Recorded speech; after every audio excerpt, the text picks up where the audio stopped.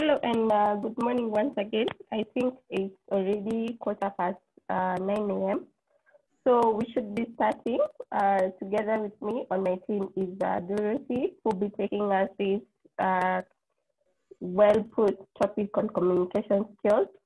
Today I know we are having a lot of challenges with communication, especially bearing in mind a lot of us are working from home, others are still going to the office. And for Q-sourcing, most of you work off-site, like you don't work from one singular location. So I'm very excited this morning to be able to take you through this particular topic. We've reserved the last 15 minutes of the session. That is at 11 a.m. for any questions that you might be having. Kindly mute your microphone if you're not talking.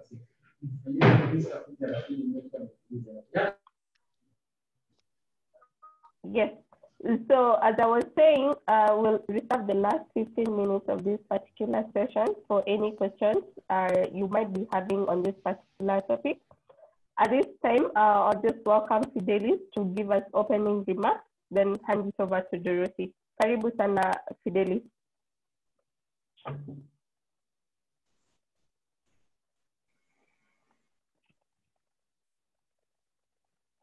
Fidelis?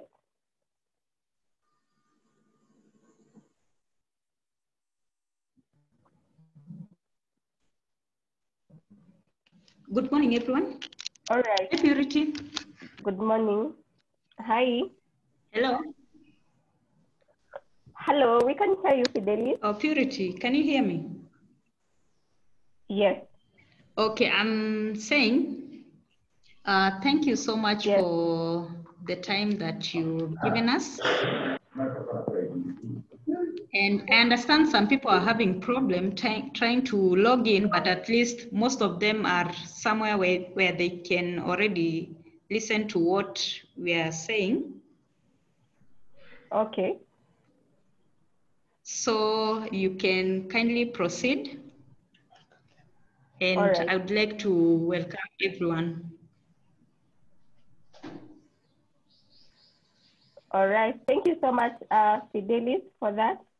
I think I also did not introduce my name. My name is Purity Wanjiru. I'm the director for Accurex, Leadership and Management Consultants Limited. We are a HR consulting firm. We do a lot of training, just like the one we're about to do. I believe most of you or some of you we've interacted with before when we were doing the Saturday classes. I remember Q-sourcing at one point, they had sent a group of people to attend some of our classes. So I'm very excited to also take you through this particular topic on communication skills.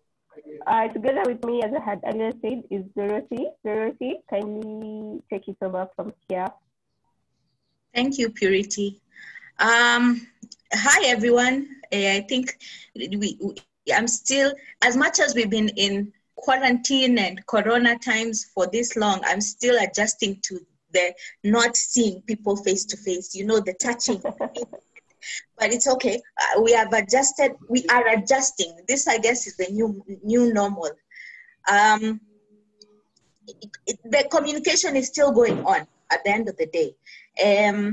The topic today, as Purity has said, is communication skills.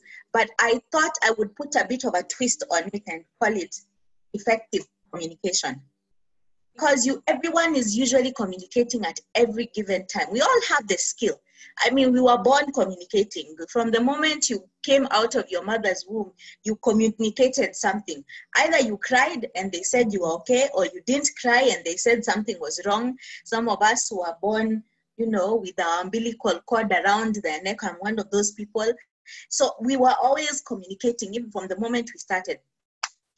As a communicator, it is important for me to introduce myself. I know that some of you are wondering, this chick has just come and started talking. My name is Dorothy Lavuna. I am a consultant at Accurex Leadership and Consultants. And I'm also a lecturer at Daystar University. After this, I have a lecture that I'm doing. I lecture many topics. I teach on communication. I teach anything as long as it is not accounting or economics. mimi nitafundisha. I think they say if you don't do, you teach.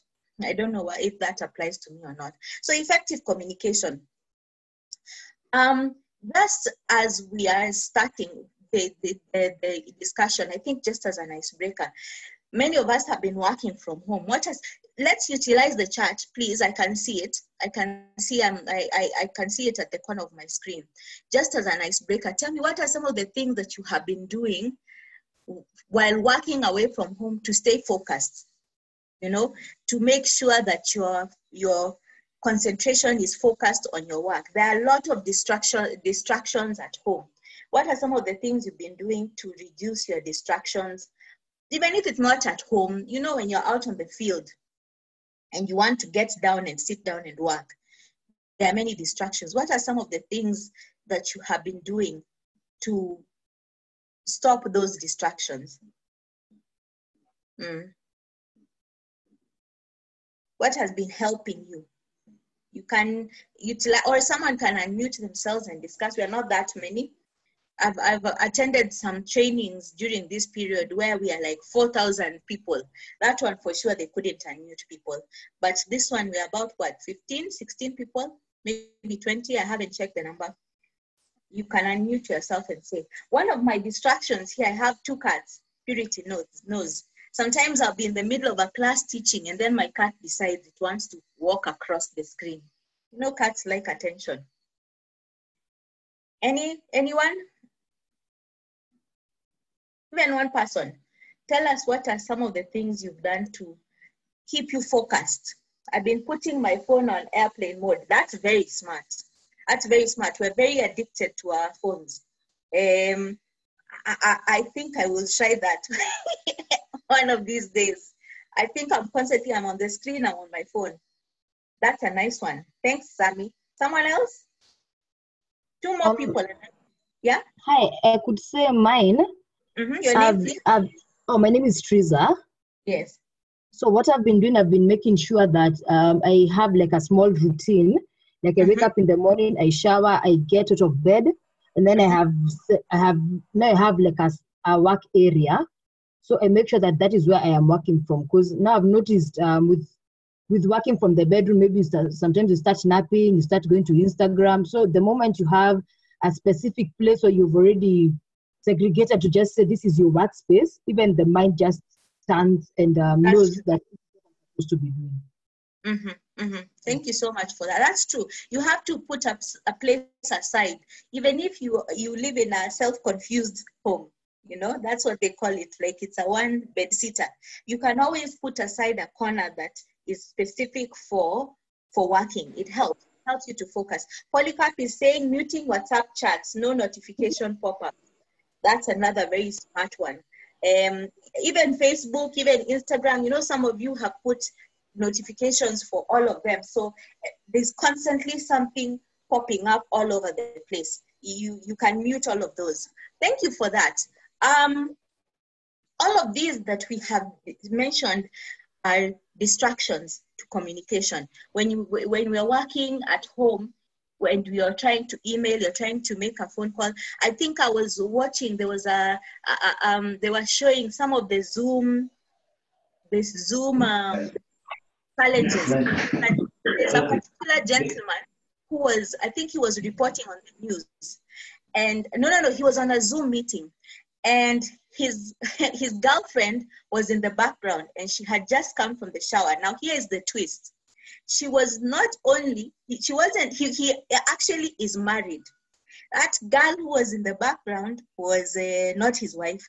She was his colleague at work. So people at work are seeing the colleague in the background walking around who is, as in it's obvious they had not come to do like a meeting. She was clearly naked and they know that he's married, and the wife also saw because she was also a colleague at work. So that guy, I don't know how his life is right now, but yeah, those are some of the challenges of working at home.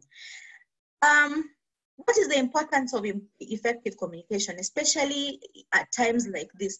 Here are some of mine. If you have any, you can always write them down on the chat. But I usually, before we go into these ones, I usually think about communication as the lifeblood of a company. If your blood is not flowing in your body well, if there is like a blockage, like for example, if I take a rubber band and I tie your arm here, after a while, what will happen? The blood will stop flowing to your hand, and your hand will go green and blue and purple and die and fall off. You will have to chop it off. It means that blood was not reaching that part. To me, blood communication is like the blood of a company. If you ever get to a point where your department is not receiving communication, with time, what will happen is you're going to become redundant and they're going to chop you off. Because if you're not working with the rest of the company, what's the point? So what is the importance of effective communication? Number one, effective communication helps to understand a person or a situation better. Effective communicate, some of us have a challenge with communicating effectively. So if you're not understanding the other person, you're creating a problem.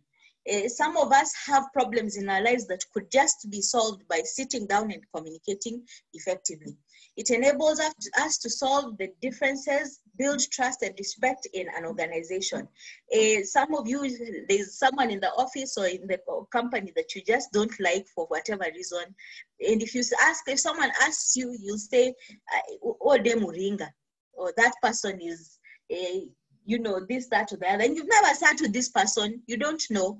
So communication, effective communication helps you to understand people better, helps to build trust, helps to build respect. Sometimes our message is misunderstood or we misunderstand the received message. Effective communication helps us to resolve problems with both. Let me just close this. Okay. With both points of view. Effective communication helps us to connect well with colleagues and teaches us, and colleagues, teachers, and parents. Right now, especially since the kids are at home, I'm wondering the kids in Shags, what they have been doing all this time. Well, the news has told us what is happening, but at least I'm imagining the ones who have children here, the kids have been going to class online. And then, of course, it helps us to make decisions. If there is any other that I have not mentioned, feel free to add it on the chat. So what causes ineffective communication in our organizations? Language differences, of course, especially if I looked at your website and I saw that you're in 5 countries. Language could be one of the challenges that you might be facing, I'm not sure. Information overload, there are some people who just bombard you with so much information, especially like now, someone might decide to send you 10 emails back to back and you're like, oh my goodness, which one am I to address first and which one am I not? Inattention, lack of attention. Right now, there are many distractions, of course, in the house or wherever it is you're working remotely. Time constraints can also cause pressure. I know of someone who, if they're there's too much pressure on them, they freeze. They can't work, they can't communicate, they freeze. So you actually have to go and help them and tell them, okay, calm down. What is you have to help them now prioritize their work so that they're able to navigate once again. Then there's noise distractions, complexity in organizational structures. I think this is a big one in many companies. It depends on, every company has its corporate culture. There are cultures where if the boss has not said, I don't know about your organization, if you fit in one of the ones that I'm talking about, then you know what to fix and what not to. But there are organizations where unless the boss has said, nothing moves. So if all you have to do, if you ask someone to do something, if you ask them for, it's a bureaucratic culture. If you ask someone to do something, they say, did the boss say no? Okay, I'm not giving you this pen. So a lot of things get held back, or communication gets blocked all over the place because communication has to come from one place. In other places, it has to follow a certain hierarchy. You can't go to the senior so-and-so without going through the junior and sub-junior, and then now you get to the senior. So there's those levels also. In other companies, it's laissez-faire. Everyone does things the way they want. You know, you are, especially in creative companies, like where people are artistic, you know, it's companies where everyone is pretty much running their own show. If you decide to call a meeting, it's very difficult to bring these people together and for them to sit down and discuss, because they're used to being their own boss. So complexity and organizational structure can be another one. Poor retention, some people are just, it comes through one ear, it goes through the other. They just can't retain in general, especially, of course, it depends. With grown-ups, it's better, but with I'm a lecturer, so I deal with teenagers a lot. The attention span is 2 shillings. To get them to focus is very difficult. I'll jog through the others, linguistic impact. Oh, sorry, I've skipped. Perception differences, semantics, physical, emotional, psychological, gender. There's some, even today, there's still challenges with gender inequality. I don't know if you saw at some point, was it last year, where there was a lot of this happening. I don't know, I hope you can see what I'm doing. You saw this a lot on Instagram. I think it was the day of gender equality in the workplace, and people are doing this a lot. And I was wondering, what is this? Type if you agree with me, if you know what I'm talking about. There was a lot of this going on Instagram, on social media. People are doing a lot of this. Did you see that? Anyone answer me? Did you see the whole thing about it? Yes. There was a whole discussion about gender equality, that men were making more money than women in the workplace. I think it still happens up to now.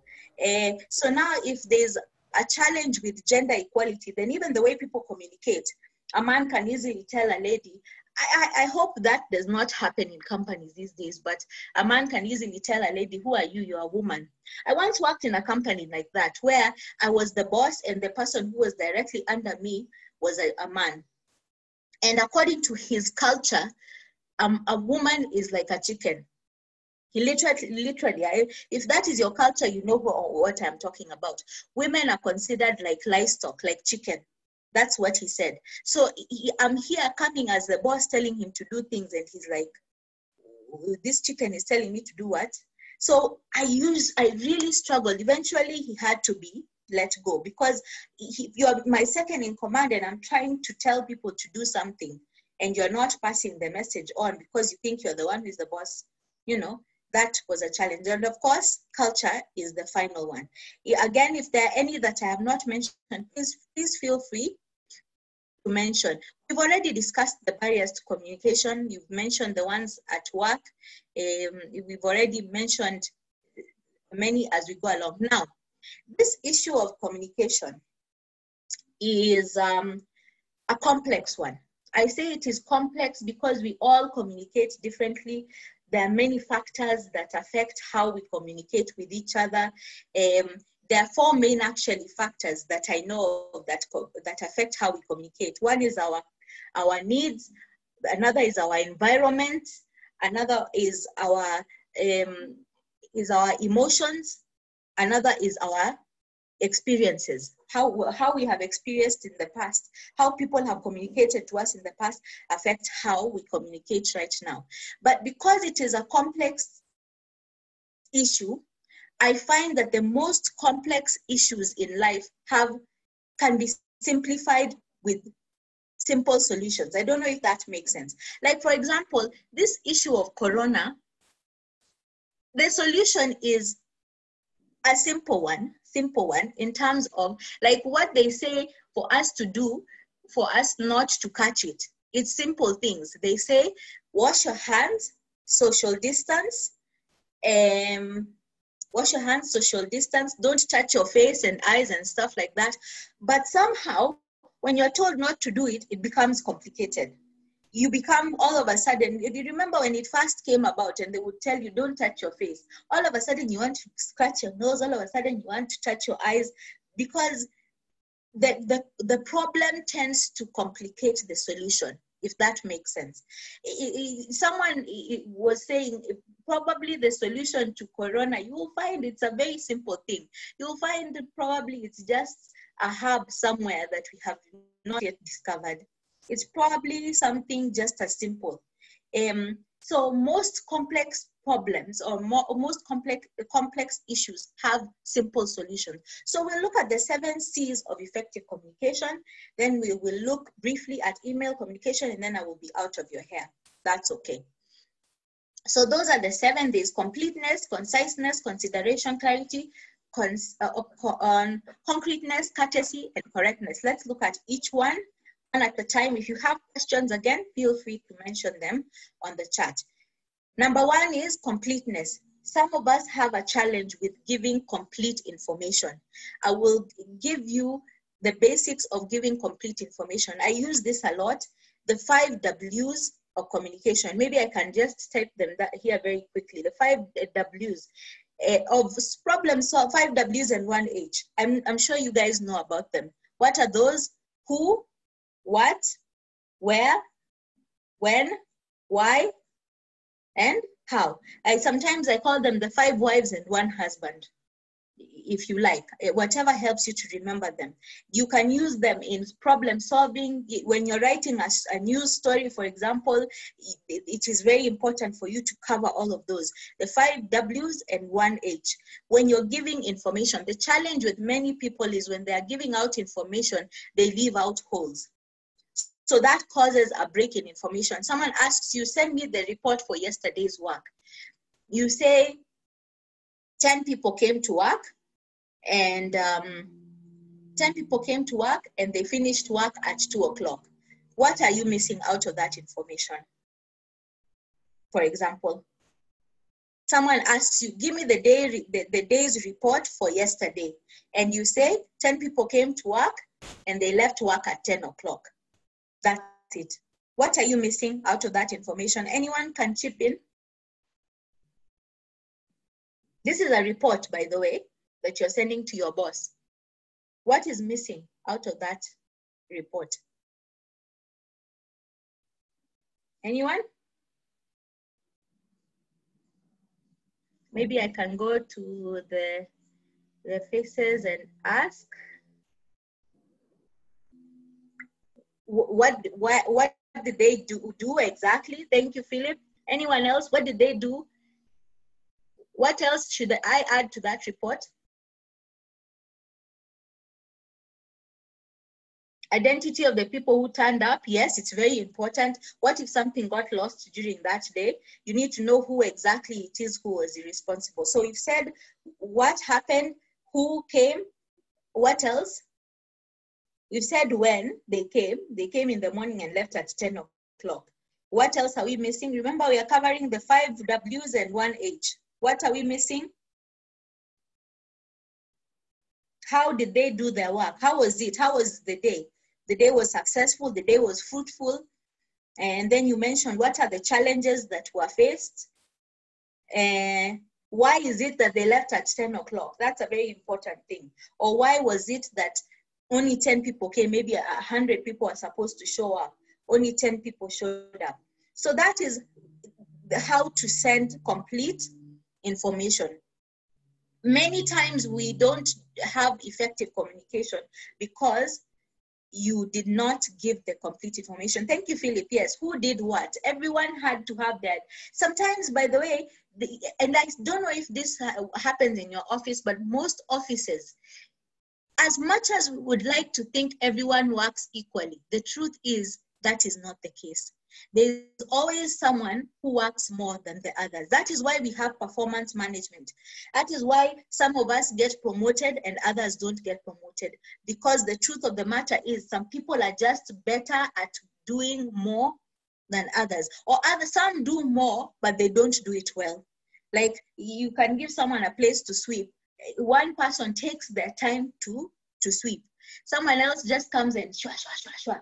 If you come and you are like, really, this is the work that you said you did, but the person finished in 2 minutes. So all of those things are factors. So number 1, C of effective communication is completeness. Number 2, conciseness.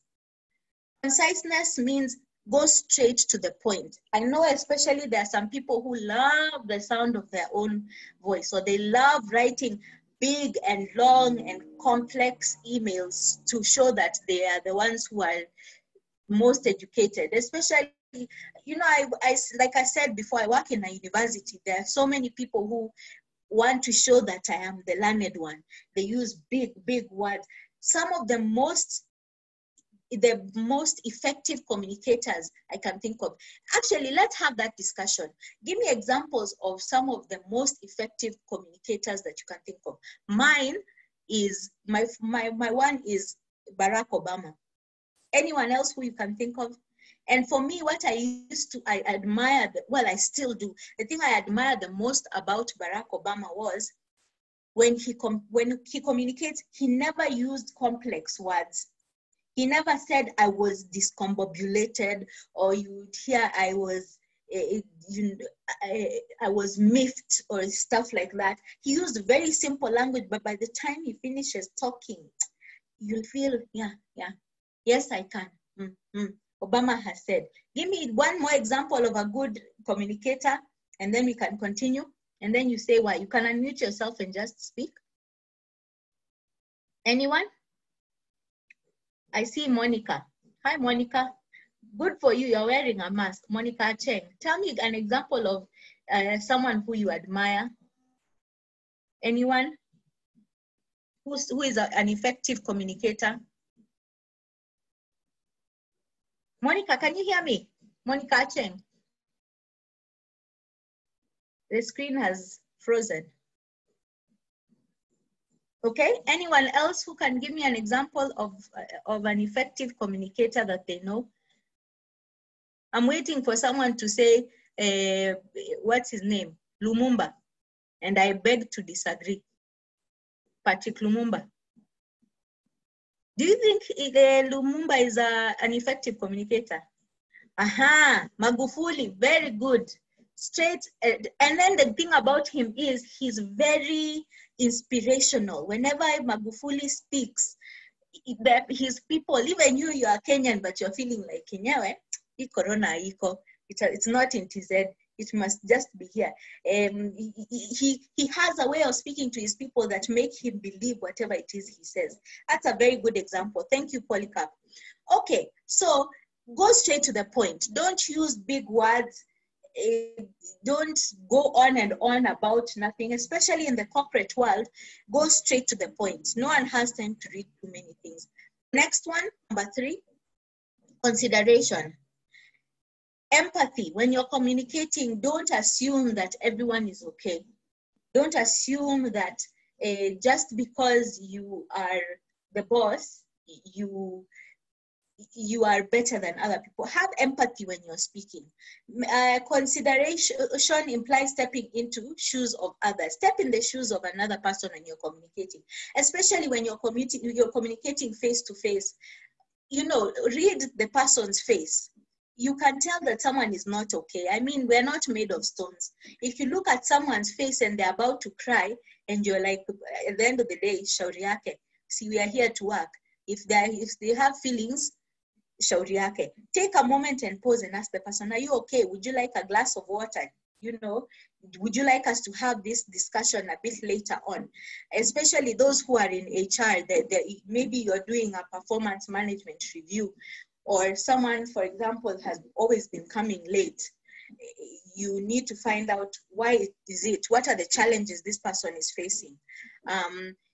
Why is it that they always, we used to work with someone who had a very bad body odor. And you know, it used to be so bad that it got to the point, and it was a gentleman. You know, it's easier to speak to ladies than to speak to gentlemen about body hygiene. So what ended up happening, the HR had to speak to one of the gentleman bosses to call him aside and speak to him.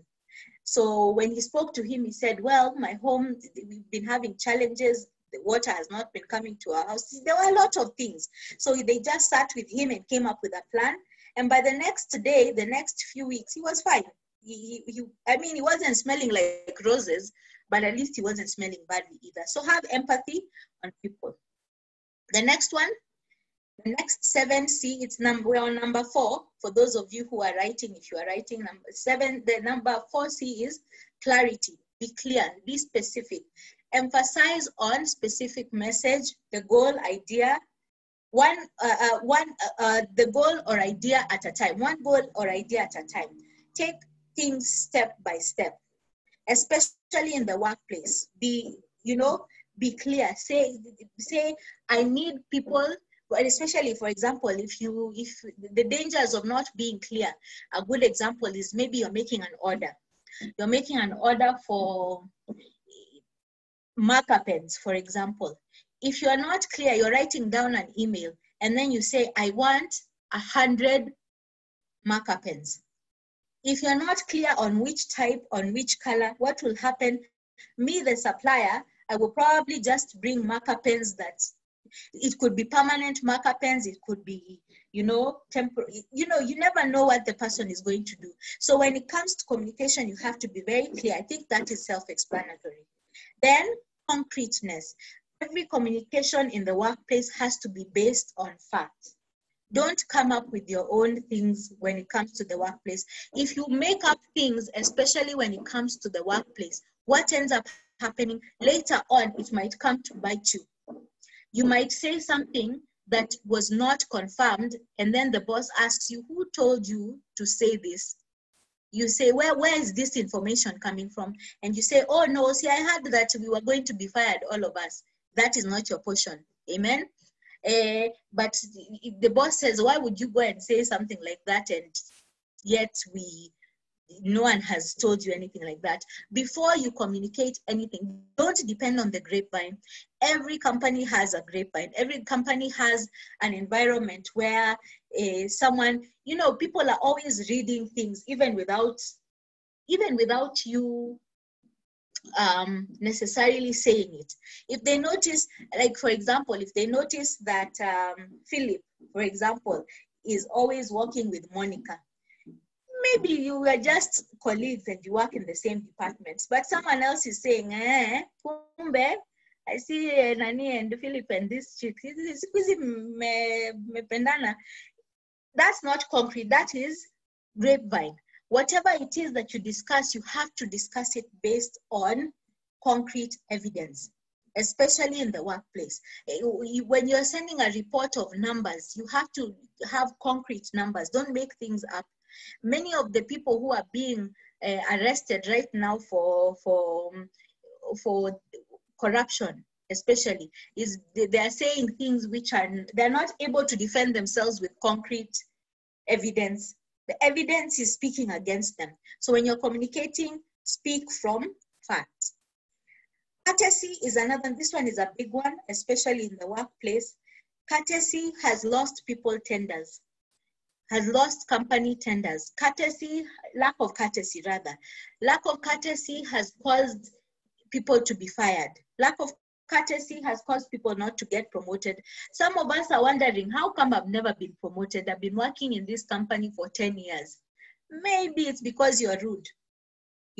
Sometimes there's what HR managers do before they promote someone, or just managers in general. There's something called the 360 approach to evaluating.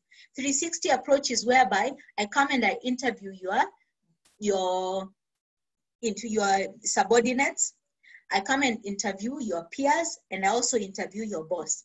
So and most people pretend in front of the boss. Most people show the boss that I am the best, but when it comes to your peers and to those who are junior to you, you are mean, you are rude.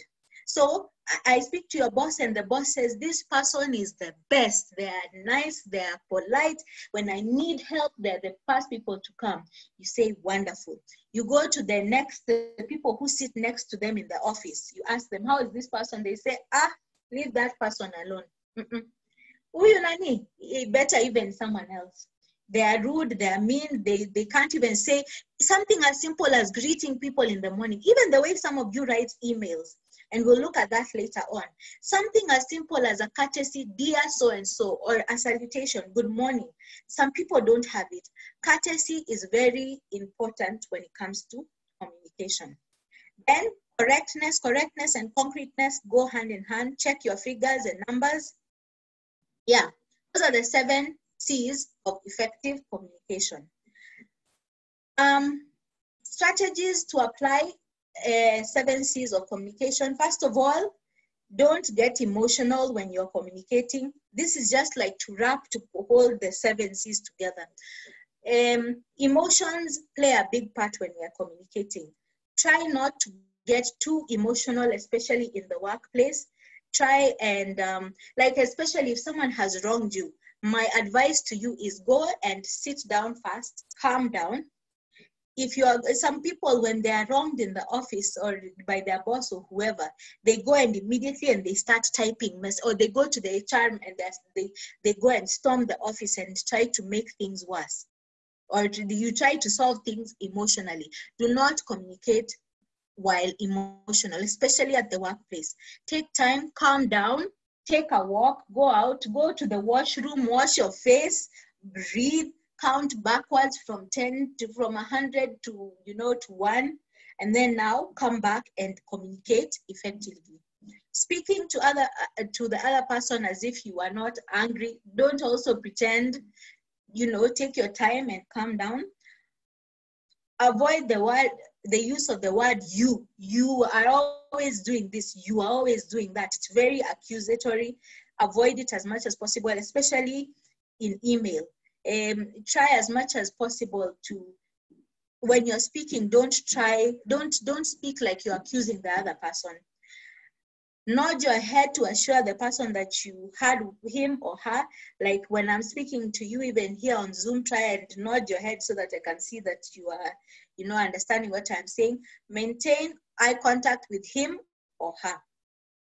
Now, the last topic that I want us to discuss is email etiquette, and then we can open the floor for questions.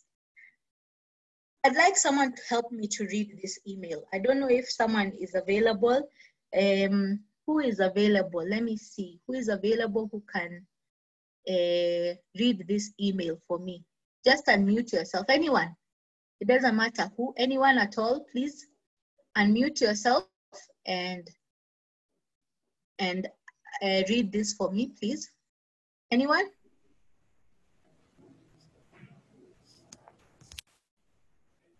Go ahead. I thought someone was about to speak. Dorothy, I feel like my fellow name mate, Purity, has unmuted herself. Maybe she wants to read it. Please, yes. Purity, go ahead. Yes, let me go ahead. I submitted my expense report last week, and I still don't have a check back. Can you be a bit louder? Yeah. I always problem receiving my checks on time.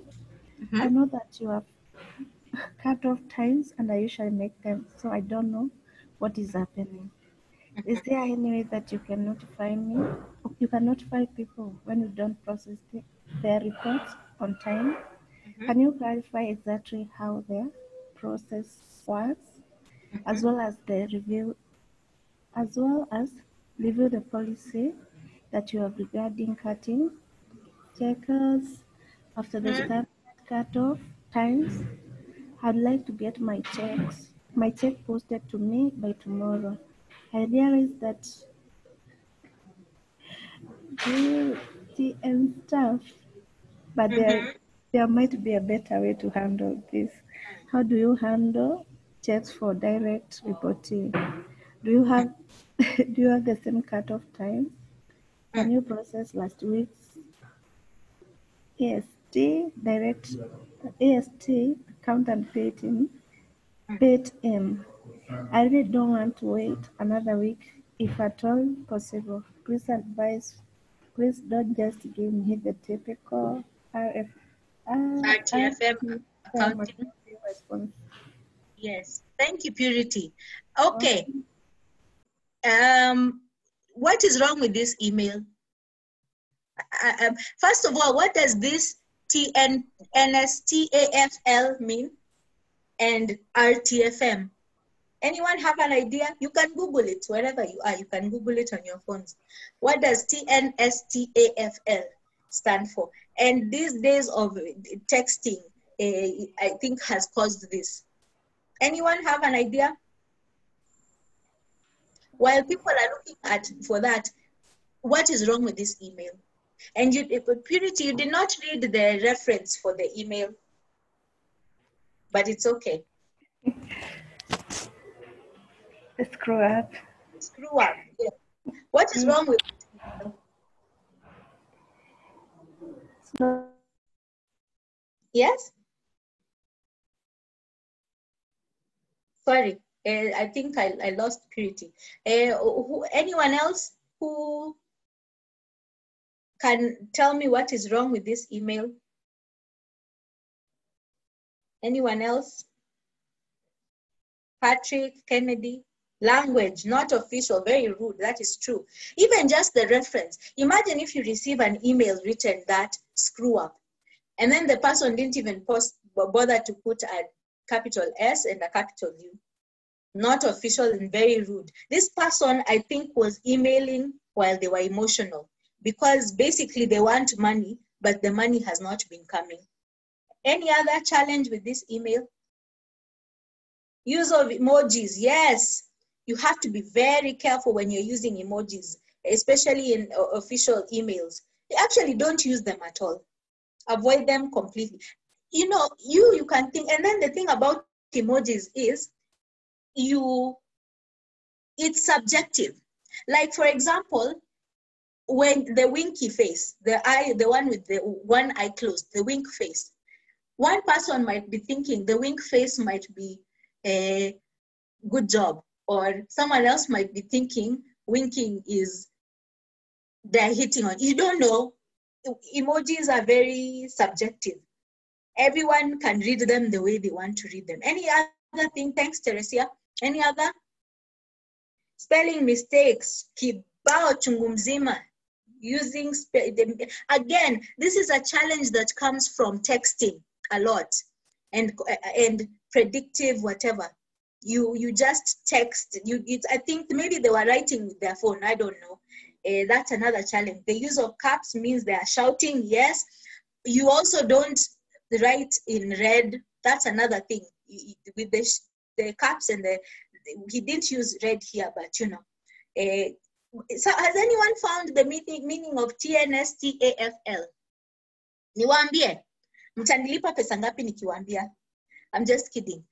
TNSTAFL stands for, I realized that there is no such thing as a free lunch. Did you know that? The next time when you text someone, you can use that. It means art is for the expression read. Well, that's not the one, Polycarp. You're telling me that one. I didn't know that was what it meant. I thought it meant that regular run-of-the-mill accounting response, as in the kawaida responses. But you see, this is a challenge of using abbreviations. When you use abbreviations, it could be read anyhow. Polycarp says that RTFM is, and whatever for, read the fucking manual. Pardon the French. Okay, this is a challenge. Now imagine if your boss is maybe he's 60 years old and he decides, what is this young man saying? And then they Google it, and that is the one that it pops up.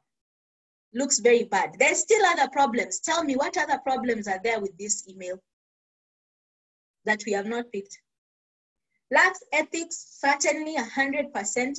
There's something you people are not looking at. There's the emails, hapo juu. They've written, and who have they sent the email to? From so-and-so, and then CC boss so-and-so, and then they've CC'd so many people, as in they've CC'd the boss among other people. By the time you decide to CC all the bosses, that email had better be so important that they really need to see it. You see what I mean? And usually most bosses, I find, I have had the privilege of working with many CEOs, including Purity. Hi, Purity, my boss. And I find that most CEOs actually go through each and every email that comes to them. Us lower people, let me speak for myself, tend not to read all of them. You look at the title and you let it pass. But as a CEO or as an MD or as a boss, a managing general, etc., what I find is, I'm sure you've heard about this, bosses wake up very early. Most bosses get into the office by maybe, some even 4 a.m. They're already in the office. What do? Most of them, the first thing they do when they get in the office, they go through all their emails and respond to them. So by the time you're coming into the office at 8 o'clock, you've already seen the responses from the bosses. And then by the time 8 o'clock is starting, now they can go in and sit and have meetings. So now if you send them an email like this, they're wondering, who is this? In fact, what ends up happening, they start asking, who is this person? I'd like to see them. They go to the HR manager and ask, who is this person who has sent out this kind of email? I want to see them. Then they just look at you. And then again, you wonder, how come I'm never getting promoted? It's the small things. I like to tell people, what is etiquette? Etiquette is not something you can get arrested for. Use of multiple exclamation marks. Yes, that is also another thing. Thanks, Teresia. You don't do that. In fact, you use exclamation marks sparingly when you're writing emails. One is enough. An exclamation point in itself is to mean an emotion, like or congratulations, exclamation mark. That's it. Already you have shown some kind of emotion. There's something I was talking about before I read that. I've forgotten it. I'll come back to it. When I remember, I'll come back to it. Yeah, any other thing that we have not addressed on this email before? You were talking about etiquette. It's not something you can learn. Yes. Thank you, Purity. Thank you so much. The thing about etiquette is you will not get arrested for it. There's nothing that you will do which is against the law. Examples of etiquette are, you should, like there's a lift etiquette. When you go into the lift, the etiquette is you go to the farthest corner to leave space for the other people. If you decide to stand in the middle of the lift like this, will you get arrested? No. But it will affect the people who are around you in one way or the other. So the thing about emails, chances are I'm yet to hear someone getting fired because of writing a bad email. It has to be one really bad email for you to have been fired because of it.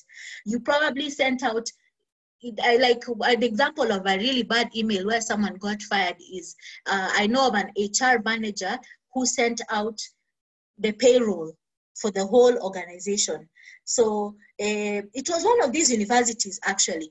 What happened, the payroll leaked. So all the students could see, each lecturer, how much they made. So all of a sudden they're walking around telling them, you're harassing me for an assignment and my father makes more money than you.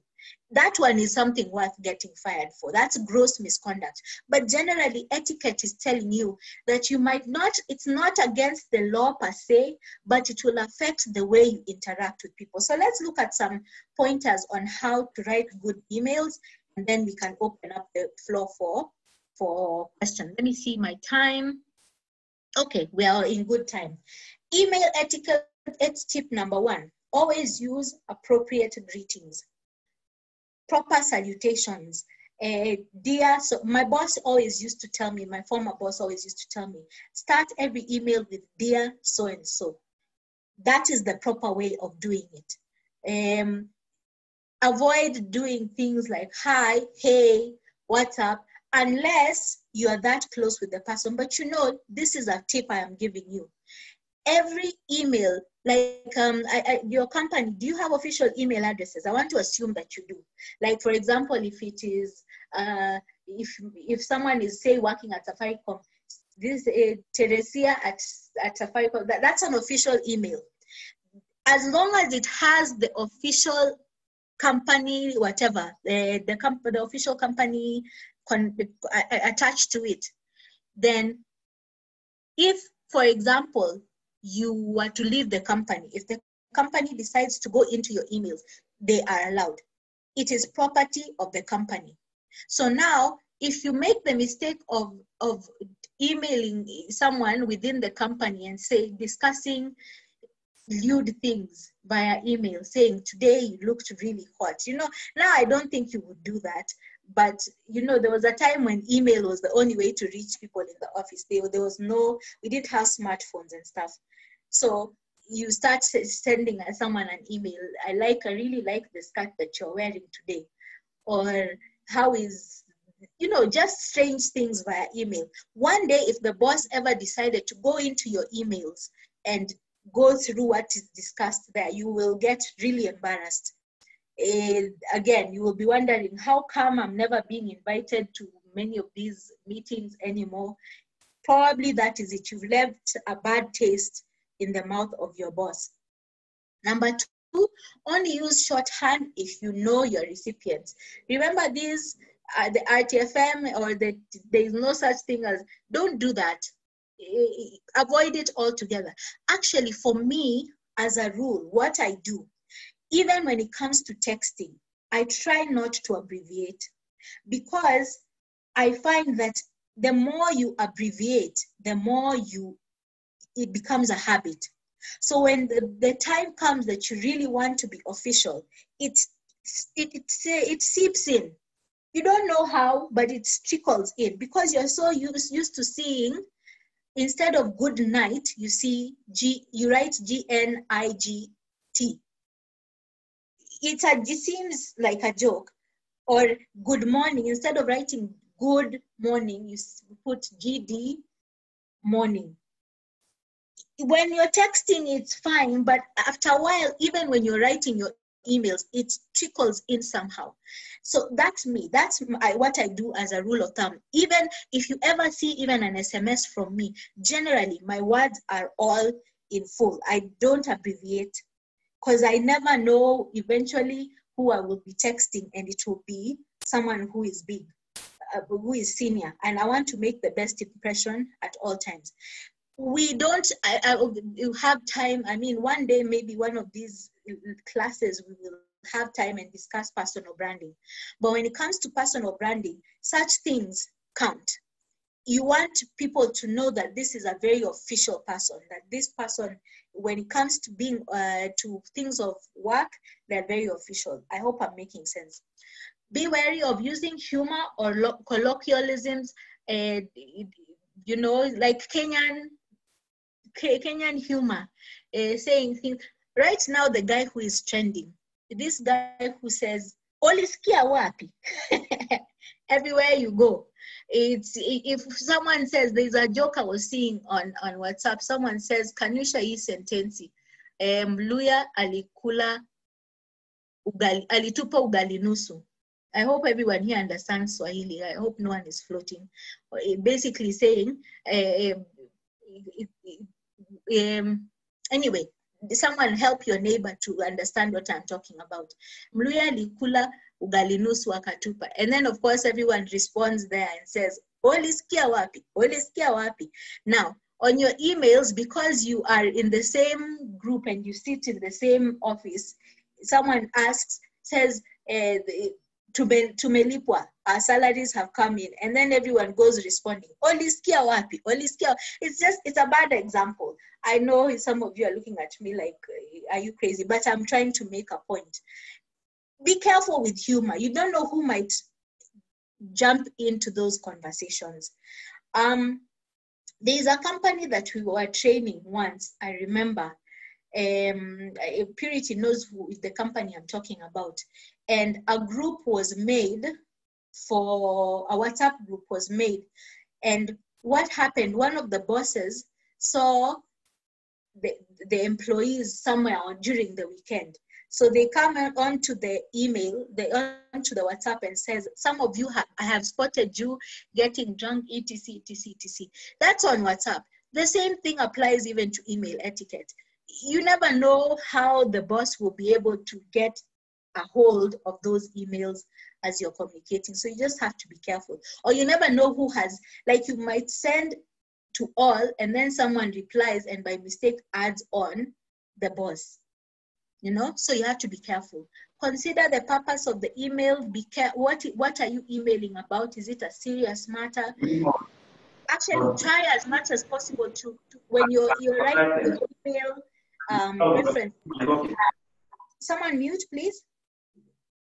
Okay, when you're writing your email references, try as much as possible to make them as short as possible, straight and to the point. Think before you put your smileys. I think that we have discussed the emojis, the face. Avoid putting them there. Don't hit reply all or CC everyone. No one has time to read that whole thread. Try as much as possible. And unless it is like maybe the HR has sent out an email. So unfortunately, we have lost a member of our family. Now you reply and say, my condolences. Someone mute, please. There you can reply everyone and say, my sincere condolences. Or maybe someone has been promoted. You can reply to everyone and say, congratulations. But other than that, avoid CCing everyone. Reply in a timely fashion. Also, I would add to that replying in a timely fashion. When you reply, try as much as possible to reply to every email. It's a good practice. Reply and say received with thanks or noted, something. It's good manners whenever you receive an email to respond. Many people avoid replying because they feel like if I respond, then I'll be held responsible for that email. Yeah, that's why you are that job. Every email that you receive, you are being held responsible for that action. So you might as well respond. It's good manners when you receive an email to respond and say received or noted, thank you, something, all of them. Think about where your email could end up. You never know who would get that email. It could even end up with CID. You say, I'm going to kill this person on email, like a joke. Then one day that person dies. Then the DCI come and do an investigation and they see that email of yours saying, this person is so stupid, I'm going to kill him. Just like that, you've caught a police case. You don't want that. Always do spell check before you send your email. Many times, and then don't depend on the corrective, especially Google has it. The one that gives you, it suggests for you the word. Don't always assume that the word suggested is the correct one. There are many times when you assume that, and then what happens, it turns out that it was a word that was rude. So always do a spell check, go through your emails all the time. Every official email counts, and it's a skill. Just like any other skill, the more you do it, the better you get at it. And then of course, finally, include a clear subject matter and don't shout. Don't shout meaning don't use capital letters. Include a clear subject matter and don't shout. Now, in conclusion, as I am winding up, communication is the responsibility the most responsibility of communication is on the sender. The receiver's responsibility is to decipher whatever it is that the sender is sending out. If I say, sit down, if I speak to a group of toddlers and I tell them, piga magoti, and they all start hitting their knees, whose fault is it? Is it the children's fault or is it my fault? It is my fault as the communicator because I did not package the message in a way that was easily digestible by the other person. So whenever you are sending out communication, understand that the action that comes after that communication depends on you as the sender. So you have to be very aware of yourself, be critical of yourself, not in a bad way, as in analyze everything that you do before you send it out. Analyze everything you say. I know some of the best communicators, like Obama, for example, before he would go out and do a speech, he would actually rehearse in front of a mirror. He would actually write his speeches and read them. Someone else would read and say, maybe you should not say this, maybe you should say this. Because every word I think that's the biggest difference between Obama and Trump. Trump, he's given speeches, he says, speech, I know what I'm going to say. Then he goes there and he says, We are the best. I am the best president. They love me. He is, as in, after he has finished talking, you're wondering, what has this guy said? He's managed to insult people, etc. But he's not said anything of substance. Be critical of what you talk about, what you send out as a communicator. Be careful, because especially in the workplace, you never know what might be holding you back or what might push you forward and help you to grow in the organization. So on that note, I would like to open up for questions. Yeah, I've actually gone very quickly through the topic. We can go through a question answer session. Purity? Yes, Dorothy, I'm here. So thank you very much for that very insightful session. I believe, or I hope we leave here better communicators. So at this point, I think we'll open up the floor to anyone who has any questions in regards to communication, or maybe someone or they tell us what are some of the challenges they're facing at their workplace in matters communication. Then we see how best we are able to tackle up that discussion.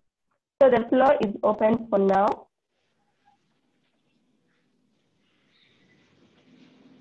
Okay. I'm receiving a message from Fidelis. They're saying they're experiencing network issues, so everyone at the headquarters is offline. So do we give them a few minutes? We see they're able to sort out their network issues.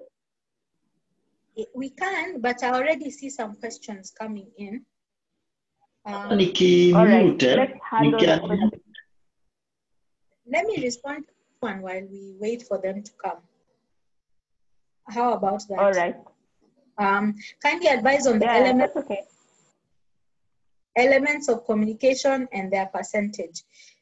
The elements of communication, that's a very good question. And their percentage. Polycarp, please be a bit more specific on your question. You can unmute yourself and ask. What do you mean by the elements? My understanding of the elements is the sender, the receiver, the feedback, the coding and encoding. Is that what you're talking about, Polycarp? Jambo, hi. Jambo. So mine is regards to elements like listening, like written, like talking, such. Okay, all right. The elements, what I know is there's verbal and then there's non-verbal. I was hoping not to get into all of that because of time, but there is verbal and non-verbal. With non-verbal, there is a lot, there's the signs and, you know, gestures, there's the facial expressions, etc. We are told that most communication is actually more non-verbal than verbal. We actually hear more when people are not talking than when they're talking. In fact, the people who talk the most are actually saying the least, I find in my experience. So 75% of most communication is non-verbal. Then there's the verbal, of course, and the, you know, these others that come and add on top. So if you're looking for a percentage, I will say non-verbal is 70, 75, and verbal is 25 or 30%. I hope that has answered your question. Has it? In terms of Polycarp? Okay. We also did not mention the main elements. I thought it would be a bit redundant to go into it. I wish, this is where I miss having a whiteboard. Maybe I'll invest in one very soon. The elements, there is the sender, there is the receiver, and then of course the main ingredient of communication is the message. Without a message, there is no communication that is going to occur. And then the sender has the responsibility of encoding the message, packaging the message in such a way that the receiver can decode the message and give adequate feedback. If all of those are not working in sync, what ends up happening? For example, if the message is not encoded correctly, what happens? The receiver receives a distorted message. That is where we see all those distractions happening. And what happens after you receive a distorted message? You give incorrect feedback. So it's a cycle. The communication cycle is something that we also did not mention at the beginning. I hope that also adds to the response. Can we get a copy of the notes to our emails? Someone is asking, Purity, is that possible? Yes, that's very possible. Okay, So after the session, I believe everyone was able to sign up for the class today. So we'll share it to the emails that they used to sign up for the class. Okay. Any other question?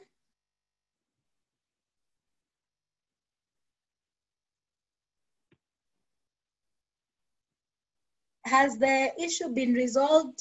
I doubt if Fidelis is on the call. Let me just check. Okay. Fidelis is not on the call. I think that is the team that dropped out. Okay. Yes, but we can still take a few more questions before we close the session. Okay. If there are any.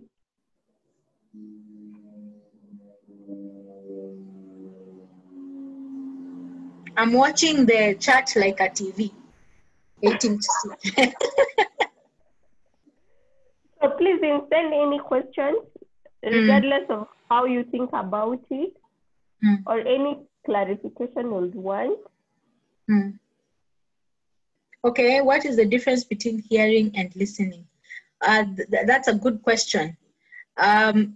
Hearing is where you just receive the information on your, the physical act of receiving sound. Information.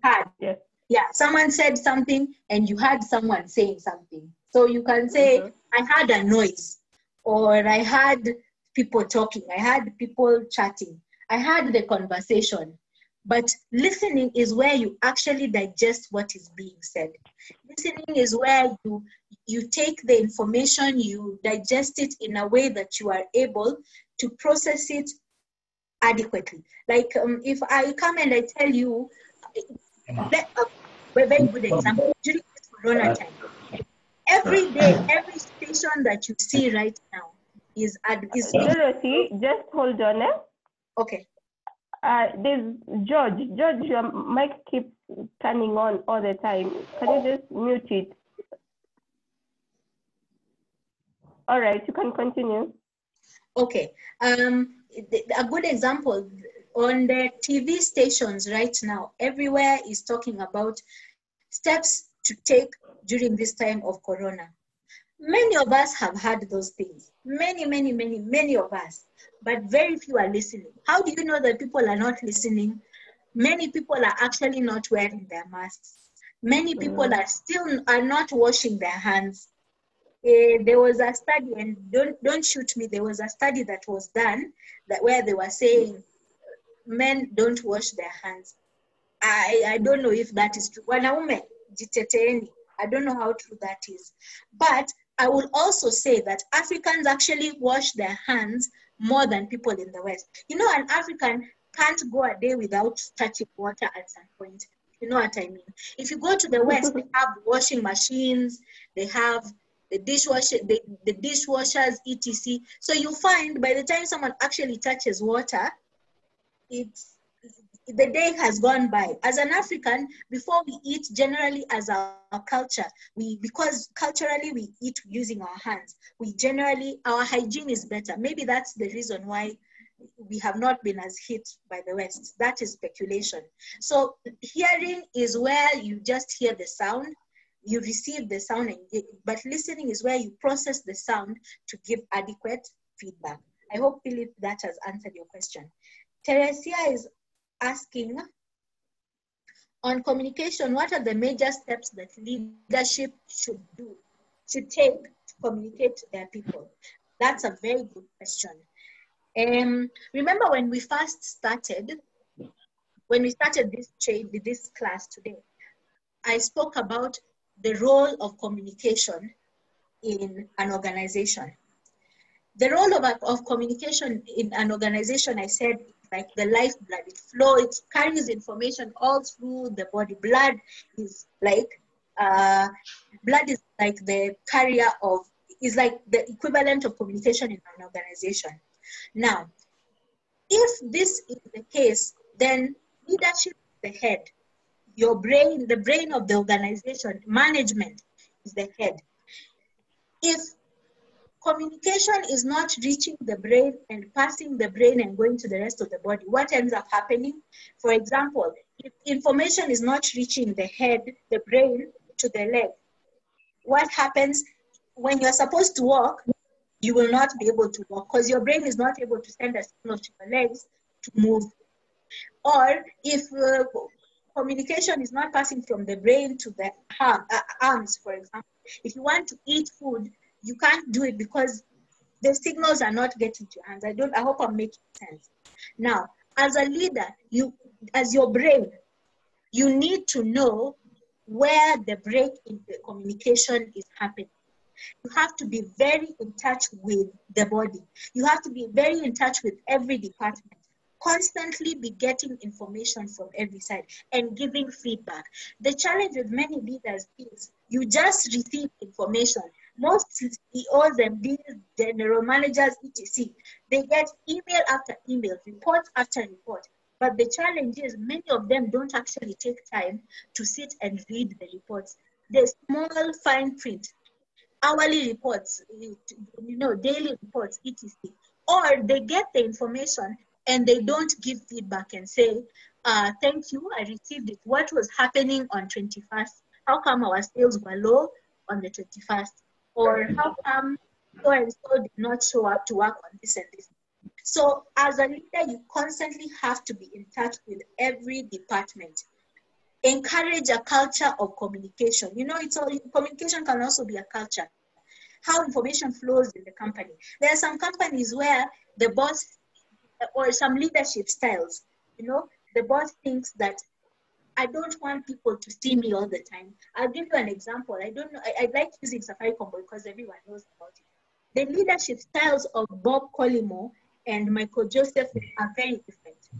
With Bob, the way he used to interact with people. He used to walk around the company.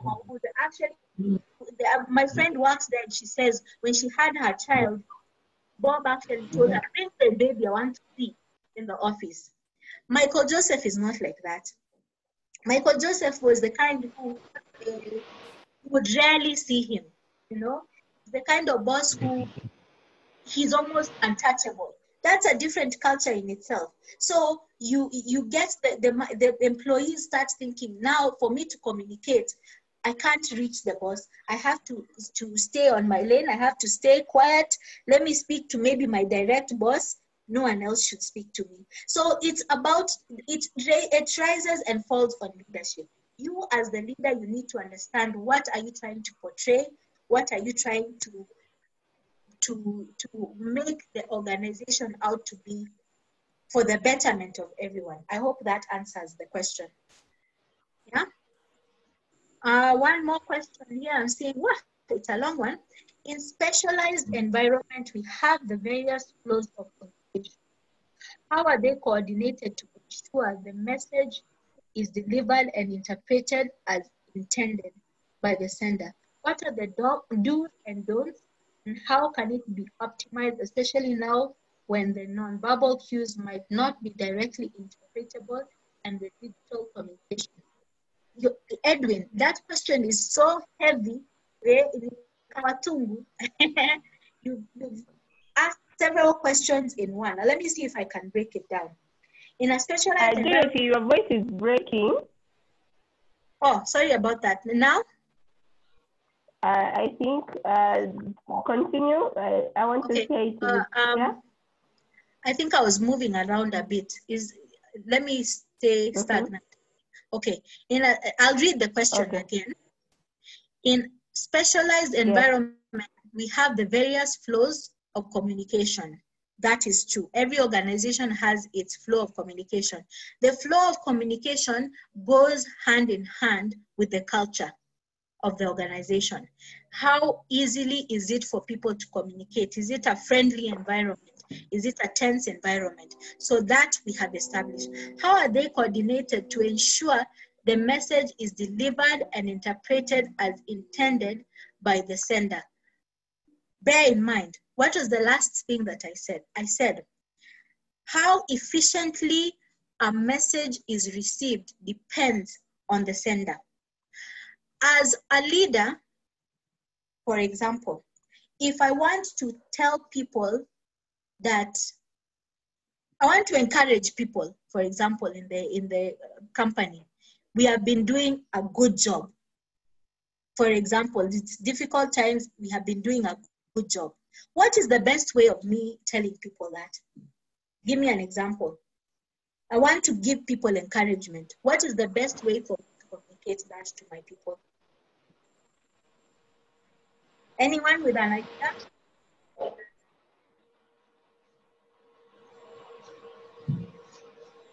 Well, one CEO would decide, someone mute please. One CEO might decide, let me send out an email. So you broadcast, you say, right? An email from the CEO and everyone gets it. Some might be encouraged, some might not. Another CEO might decide, because I want people to be encouraged, I want to give them a bonus at the end of the month.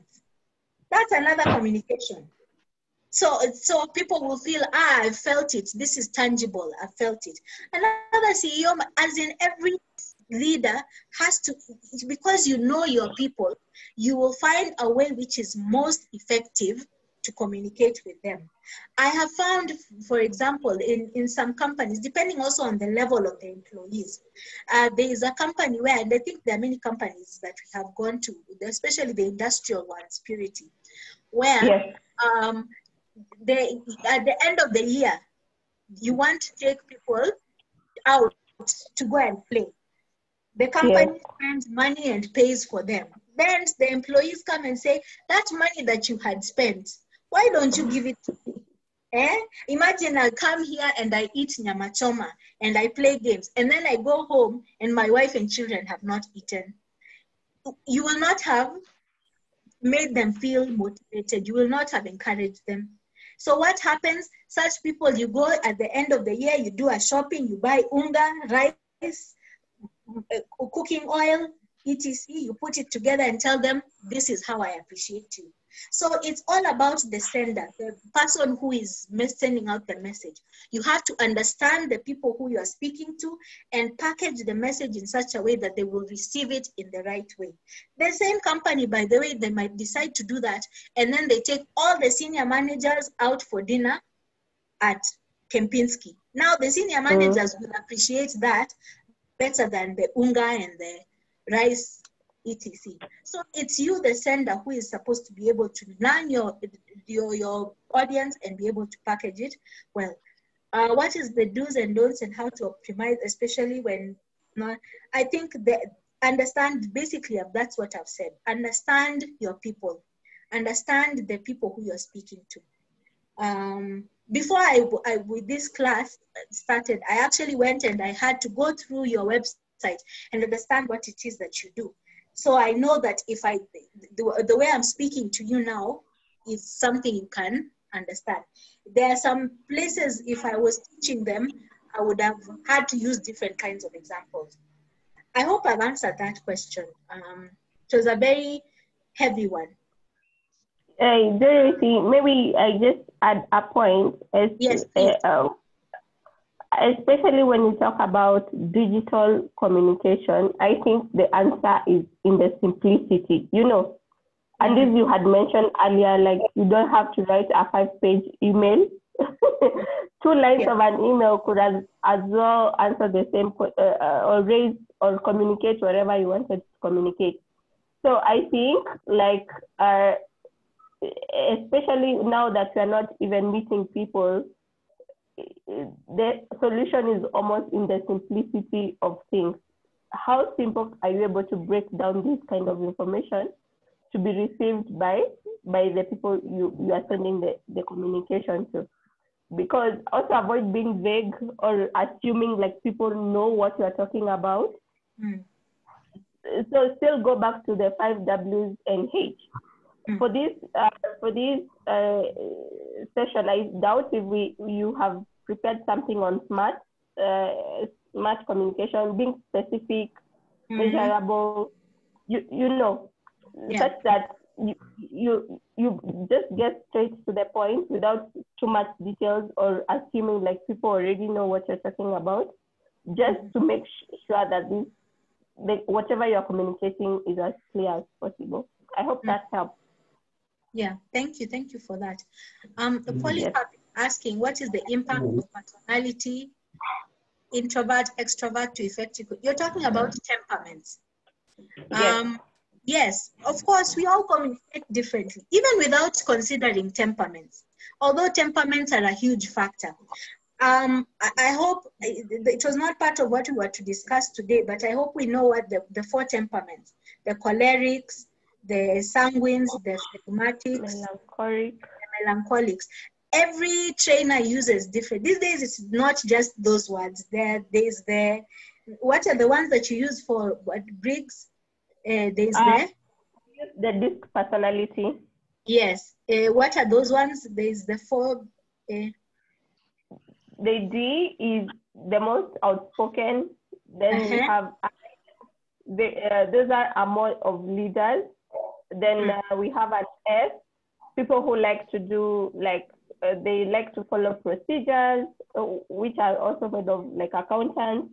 Then the C, people who also follow up on policies. So this personality is much easier to measure because you only have to answer about like 20 questions and you get your personality.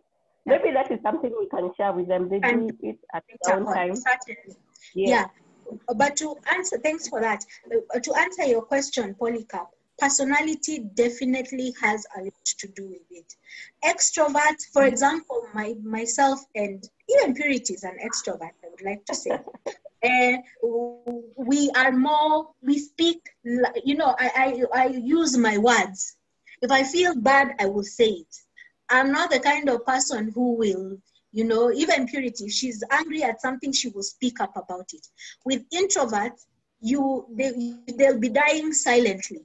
Then later on, one day, the person leaves the company. You wonder, I thought this person was happy. When you go and speak to them, they say, I just couldn't handle it. And you ask, why didn't you say something? They say, well, I don't know. I'm not like that. Spendi kusumbua watu. I don't like disturbing people. So certainly, personalities have a lot to do with how we communicate.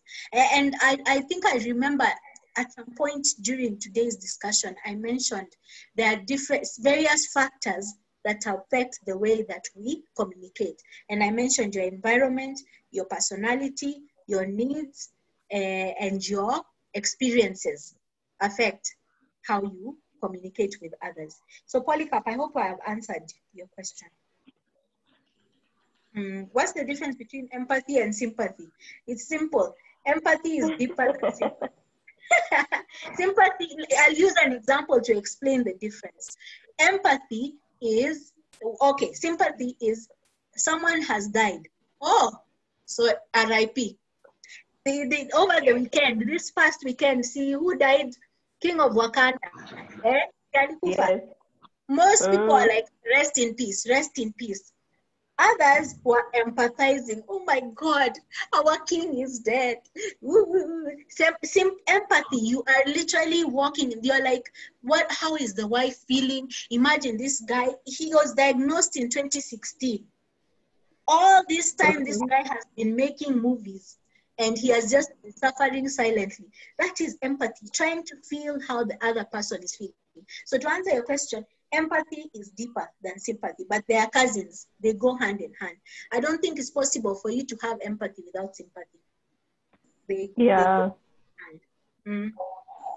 George Onyango is asking nowadays. Dorothy, before you move on, I want to maybe like give an example. For example, an example. At the workplace, which is much better? Is it being sympathetic or empathetic? Because as much as they go hand in hand, I think in the corporate setup, we need to draw a line. Like, okay, this is where the sympathy gets. This is where empathy gets us. What do you think? You know, empathy and sympathy are they're personality traits. They're not a skill. It's not a skill, is something that you can learn. Yeah? Empathy is a personality trait, meaning there are some people who are better at empathizing than others. That is one. Yeah. Number two, there is a place for everything. It calls for wisdom. For example, if I come to you and I tell you, if as an HR manager, my child fell sick at night. Empathy, I will feel bad the first 2 times, 2 maybe 3 times. I'll be like, mtoto amekuwa mgonjwa. 3 times. But after a while, it will get to the point it is affecting the quality of your work. So I will call you aside and ask you, either take some time for leave, you go and sort out your issues and come back, or maybe you might have to just step down because we need you here when we need you. As the manager, my first priority is the company at the end of the day. As long as I am on the premise, my first priority is the company, whether the company lives or dies. So I empathize to a degree that your child is sick, but it will get to a point where I will tell you, hey, okay, I feel bad for you, but we need you here. We need a receptionist. Those phones, people, that's business. If you're not there, there's no one to pick those calls. So what am I to do? I'll tell you, either take some leave, someone else steps in for some time. If your leave days are over, I'll tell you, they have to let you go. But by the time it gets to that, of course, a lot has gone on. I'm just saying you need to use your wisdom in every situation. I hope that answers the question. Yes. Yeah, it calls for wisdom. George is asking, nowadays information seems to be one way and not two way, from policymakers to implementers. I agree. How can the employee deal with such situations now that information in the suggestion boxes normally becomes stale and seems not effective? From Kenyatta.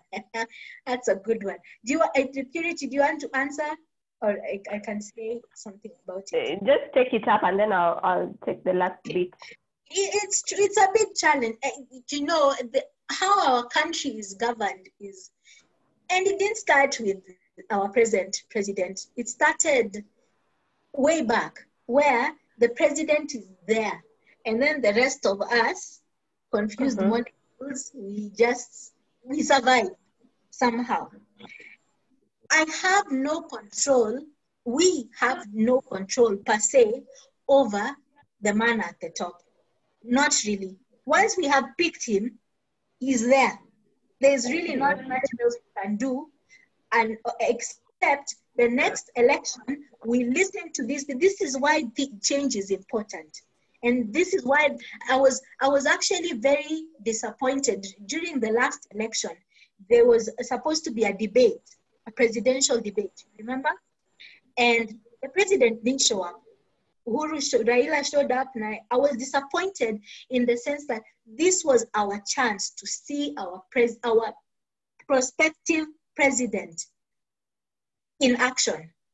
Let him come to us and tell us, this is what I'm going to do. But the guy didn't even bother to show up to the presidential debate. I thought that was very unfortunate. What I will say to you, especially when it comes to leadership, is learn your boss.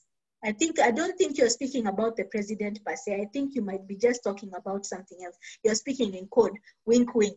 I have picked up on your code.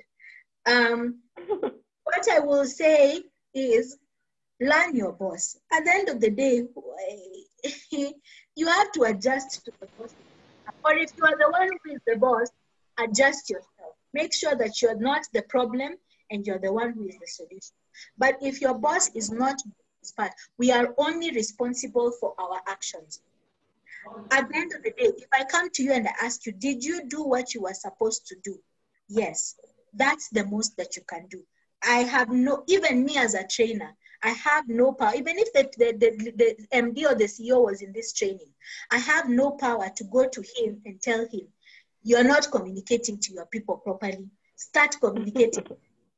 I have no power to do that. The only person who has that power is the boss himself. So what do you do as the person who is following this person? Do your part. This is the corporate world. You do your part and try as much as possible to learn your boss and be on the right side of the boss and work things out the best way possible. If there's anything I wish for people in the corporate world or in life, it's wisdom. Because wisdom teaches you when to speak up and when not to, how to navigate all of these things. There is no manual on how to and not to speak to the boss. There's this book that came out some time back, 48 Laws of Power. I don't know if some of you. Yes. To be completely honest, if you read that book, it can even turn you into a very wicked person. A very cold and wicked person. You will get what you want, but it can turn you into a very wicked person. One of the laws of the 48 laws says, never behave like known more than the boss. But in that book, that's what it says. Learn to be accommodating of your boss. Eventually, these things come out. I don't know if I've answered the question, George. Yeah, it's a very difficult one. I think you have by far and large, but also I think the point ends up at the culture you've created for your own organization. Because I know there's some companies or organizations, the leaders really want to hear what the implementers are saying for it to have longevity of the organization. While others, I know there's a culture like the bosses they start and end every conversation. So I think it's just a matter of culture. And people who are in charge of culture, actually, I think it's both the implementers and the leaders. So at one point, maybe when you're doing, I don't know if you do town halls for your organization, town halls are also like monthly meetings or something like that, such that during those town halls, you can actually come and talk and say, actually, as employees, this is what you feel about this particular decision also. So that point of leaders and implementers having a one-way communication, I think it all ends up as culture. Yeah, okay. Back to you, Dorothy. Thank you for that. Empathy at the workplace is more feasible. Okay, well, there's a place for both. Yes. Yeah, for both empathy and sympathy. Yeah. Any other questions? I don't think there's any other. I think that is it for that. Communication is a people have degrees and MBAs, a master's in communication. So we cannot finish everything about communication here. I'm about to go and teach another communication class just after this on writing and editing. So it's wide. We can't finish it today, but if you grasp the things we've spoken about today, at least your corporate life will be easier at the very least. And then the other things will flow. Time. So thanks for the time. Back to you, Purity. Yes. All right. Thank you so much, Dorothy, for your time. I believe it was a very interesting conversation, especially the questions bit. All of us had an opportunity to ask as many questions as we could. And we hope this is the beginning of a conversation in your organization when it comes to communication, because I believe this will be used as a reference point in some other discussion saying during this training, Dorothy or Purity said this and this about communication. So I wish you all the best as an organization when it comes to communication. And I hope if you have any questions, feel free to bounce them off us. Dorothy, you don't have that slide for contact details. Oh, I do actually. Just a moment. All right. So as she puts the slide for our contact details, feel free to reach out to us at any time. We are happy to support you in this journey of communication. And I hope we'll be able to meet more of you in the coming series that we have in plan, we have in place. So thank you very much. Do you still have that contact, or I can just give it out? It's here. All right. All right. Those are our contact information. You can drop us an email at info@atrex.co.ke or give us a call or WhatsApp on 07157676 or 0784989898. Also, follow us on social media, see what other trainings we are doing, not necessarily for Q sourcing, but what we're doing for the general public. Feel free to contact us. Also, we do webinar series. So just follow us on social media and just see what we have in place. So I think at this point, I'll give it back to Delhi to help us close this session. Thank you so much.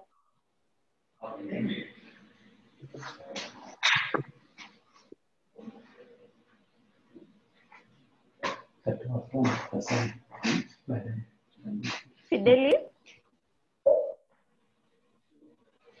Hello. Hi.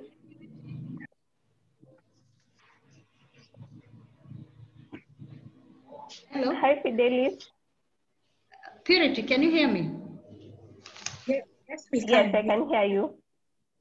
Okay, I would like to thank you once again for the almost 2 hours session on communication. Yes.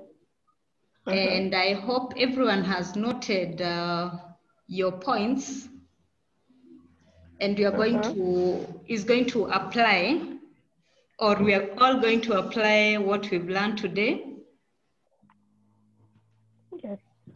And Purity, yes. I understand you've already recorded the session for maybe those who would like to go through it.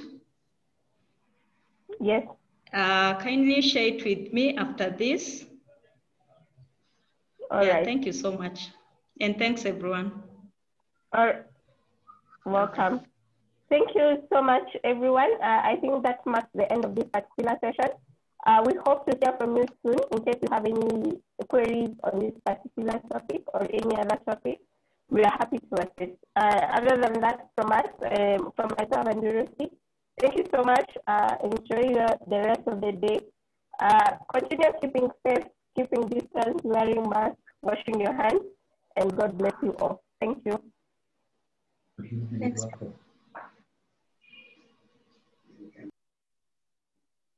Simisha, we can leave the meeting now. Yes. Yes, you can leave the meeting.